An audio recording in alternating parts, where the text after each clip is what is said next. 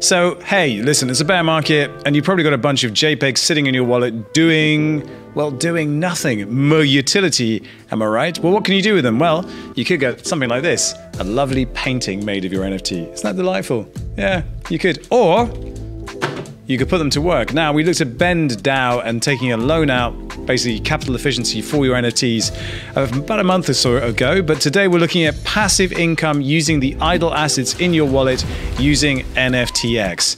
It's pretty simple and it's coming up. There are a few platforms that put security first while helping you make the most out of your crypto. On Nexo, you can buy crypto with a card in seconds and automatically start earning interest paid out daily. If you want to restructure your portfolio when the time comes, jump on Nexo's instant exchange and get rewards on every swap. Borrowing against your crypto without selling is easy with rates starting at 0%. Nexo is the place for your crypto where you can securely buy, earn, exchange, borrow, and store your assets through the market cycles. Visit nexo.io and play the long game right. So this is nothing particularly new, actually. It's called inventory staking, and NFTX released it back in 20th of January of this year.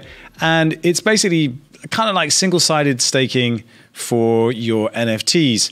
And to understand this properly, you kind of have to understand how the normal staking works on NFTX. So there's a whole kind of zapping process that happens when you add your NFT to a vault, but they've handily broken it down, and let's go through it now. So here's what happens when you stake an NFT, normally in what they're calling liquidity staking, which is where you add the same amount of ETH to the value of your NFT into a pool, the same way you would add liquidity on an AMM.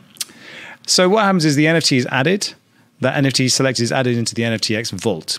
It then mints a token, ERC20 token, that represents the value of that NFT. Then the ERC20 plus ETH is added to the pool, and that gives you a Sushi liquidity pool token that represents your position, your stake in that liquidity pool. That SLP is then staked on NFTX, which generates another token, which is the X token WETH, which is then added to your wallet. And then you earn a yield of all the vault fees that are generated on that vault. Now, in the past, 100% of the vault fees pretty much went to the stakers. The platform itself, NFTX, does take a fee. And the other thing to remember, as they say here, is when you add a token to the vault, you are giving up ownership of that vault so that anyone else can buy it or redeem it from the vault. Now, if you have a floor asset, that's absolutely fine. Maybe you don't care. It's essentially turning these floor NFTs into fungible assets in terms of we don't really care which one we have. It's just representing an index of the floor value that we are interested in. So let's have a look at the difference between that and inventory staking. So inventory staking, they opened up earlier this year, as I said. And the goal of this was really to make it easier for people to add inventory to the vault, because the more inventory there is, the more likely it is that people will go and actually buy or swap or sell from the vaults themselves, because, well, there's more choice. If there's more choice, then it's more likely that someone will find the one that they actually want. So that's why they've opened up inventory staking. So the change to the protocol rewards are thus, they say basically 100% of all fees associated with vault activity were distributed to liquidity stakers. This changes to now 80% of all fees are distributed to liquidity stakers. That's what we looked at before. And then 20% of all fees are distributed to inventory stakers. And this fee split is set protocol-wide and cannot be changed per vault. So the actual reward you'll get on a vault depends, I guess, on the popularity of the vault and the balance of people who want them and versus those who are staking them. But it's certainly 20% of those fees could be, if you're in the right vault, pretty interesting. And it's passive. Now, there are some interesting differences between that and liquidity staking, so let's look at those now. So as I said, the yield percentage for inventory staking is 20%, liquidity staking is 80%. Do you need ETH for inventory staking? No, you do not, only the JPEG itself. Is it auto-compounding? Well, for inventory staking, yes, it is. And then the big one, the risk of impermanent loss for inventory staking is 0. You will not be exposed to that. If you are familiar with AMMs and adding liquidity, impermanent loss can really bite you in the ass if the value of one side or other goes up or goes down too much. And will you earn sushi fees? No, you will not. So let's have a look at how this will work. It's actually really super simple. So let's take a look at, let's look at doodles. So here are the doodles, and these are all the doodles that are currently in the Doodle Vault.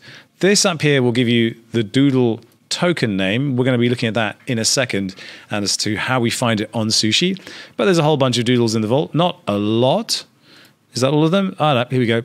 Not a huge amount, but some, and you might find a doodle here that you particularly jam with, and you might want to buy it. So you could buy it directly from the vault. You can sell one of your own doodles into the vault. I don't have any at the moment, so that's fine. You can also swap one for one. And of course, you have to be very careful that you only swap your floor ones, because if you've got a rare one, you don't want to be swapping them into this vault. These vaults are really designed to capture the value at the floor level. And then we get to this one here, stake. Now, I don't have any eligible doodles at the moment for staking, but here you can see in red, this is the inventory staking reward. And then this greeny purple one here, that's the liquidity staking reward. So if you want to add your doodle into the inventory pool, you will be eligible for a 21.71% APR, which is calculated based on the previous 30 days of activity annualized. Now, you have to bear in mind that you only earn fees if people actually interact with the pool. So are people buying, selling doodles? Are they interested in swapping doodles? Well, doodles is a pretty popular collection, so probably yes. But there are a whole bunch of different assets here that you could be selling into. We got pudgy penguins here. Let's have a look at that. I actually do have some pudgy penguins, so what would happen if I staked them?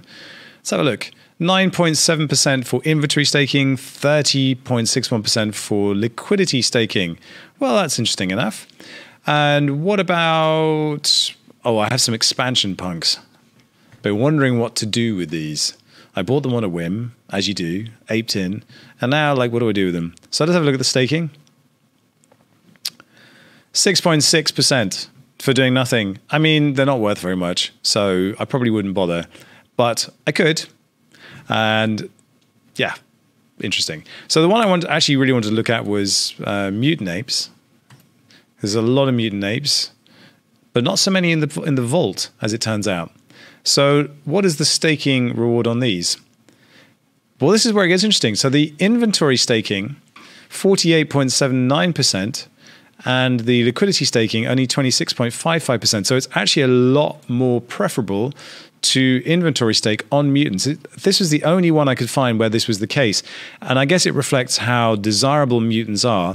And then when we look at the pool, how few of them are actually available. So it gives you a sense of kind of the value in the marketplace of mutants. Now, if you want to actually go ahead and inventory stake your asset, what you're going to do is go up to the mint and stake here. I'd obviously have to select that, and then it will give you the different parameters here. So what it says is you are exchanging one Mutant Ape Yacht Club NFT for one MAYC token. This token can earn yield and is able to claim NFTs from the vault.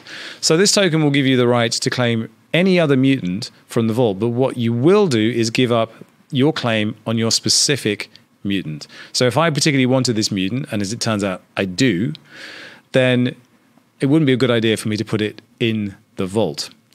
But if I didn't care about it, well then that would be absolutely fine. Other thing to bear in mind is there is a lock time here, and you will have to approve and then stake. So you will incur, of course, ETH gas fees when you do that. Now, if we then go to SushiSwap, because we have this token, MAYC, that represents the claim on an asset in the vault, we can swap it for ETH immediately. So you can realize some ETH value straight away. So that gives you another way of taking a floor asset and getting the floor value out of it straight away. But what happens if we actually search for that MAYC token? It's not there. Well, that's interesting. So what do we do? Well, we can manage the token list. And as it turns out, there is an NFTX version 2 token list, and it has 41 tokens on it. We can actually go there and view the list. And here it is. And you'll see Bored Ape Kennel Club, Bored Ape Yacht Club, but no Mutant Ape Yacht Club. And that is because this was last updated a year ago. So if we want to find the MAYC token on SushiSwap, how are we going to do it? Well, go click on the info tab here, copy that there, go to the token tab here, paste that in here, and there you will see the Mutant Aid Yacht Club token result. And then you can swap it for ETH or any other token that you might want, and that's how you do it. So bear in mind that every time you interact with a pool, you will incur a fee, so you might find yourself like a tiny fraction short of a whole token. You need a whole token in order to redeem it for an NFT. And if you do find yourself in that position, then you might just need to go to Sushi, buy a tiny fraction more of that token to make it up to a complete whole one, and then you will be able to redeem it for any NFT you like in the pool. So that is how you can earn passive income on your NFTs. Obviously, the more popular the token, the more likely it is you're going to be able to do that, but you'd be surprised what other tokens are in there. And if it's just sitting in your wallet doing nothing, then maybe you've got nothing to lose. But certainly the mutants, when I looked at it, 48%, not bad at all. So that's it for today. That's our tutorial. If you have any suggestions for us to cover in tutorials, please do drop them in the comments below. Like, comment, subscribe, do all that stuff. It really will help through this bear market. Thanks for joining. I'll see you on the next one. Peace.